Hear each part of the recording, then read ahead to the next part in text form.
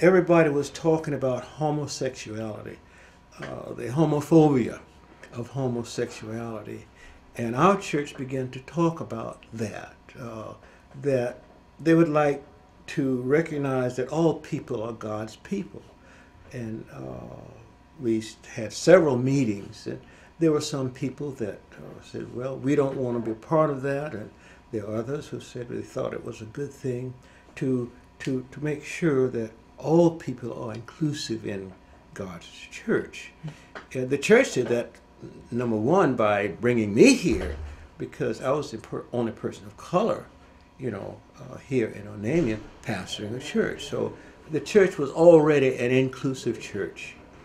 And this effort to become a reconciling congregation was an addition to what the church was doing for integration. How do you communicate that message in a way to congregants that they can embrace? You said some people kind of pushed back.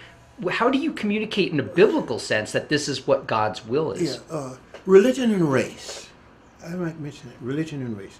A religion has a lot to do with who people are, regardless to their race.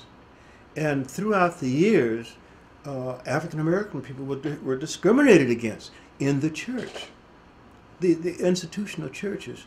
And by my working with religion and race, I was able to help people to recognize that it doesn't matter what color you are, it doesn't matter what sexuality you are, God sees you the same as anyone else. It does not matter. We make distinctions, but God does not make a distinction. So, with alcoholics or anyone else, the church is open to them. Now, I understand the national body, though, of the United Methodist Church still has not sanctified same-sex marriage. No. It has not.